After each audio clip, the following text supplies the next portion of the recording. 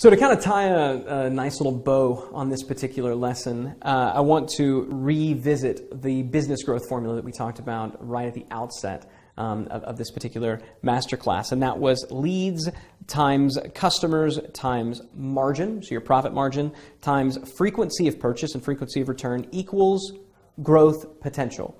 Leads times customers times margin times frequency of purchase equals the growth potential of your business, of your company, of your brand. So what we just did, the goal and what we were hoping to accomplish was to double the number of leads that you are getting. Now, a lot of people will say, yeah, but if some of the things that you're suggesting, they might get us a lower lead quality. And so you have to determine whether or not that's okay with you. But in my experience, and in the experience of most of our students, by being specific, your lead quality doesn't go down, it actually goes up. Okay? By being specific and making a specific promise, people get excited. The lead magnets, frankly, actually get consumed, as opposed to a boring, bland white paper that gets downloaded but not necessarily read. When you make a specific promise, those get consumed, lead quality goes up.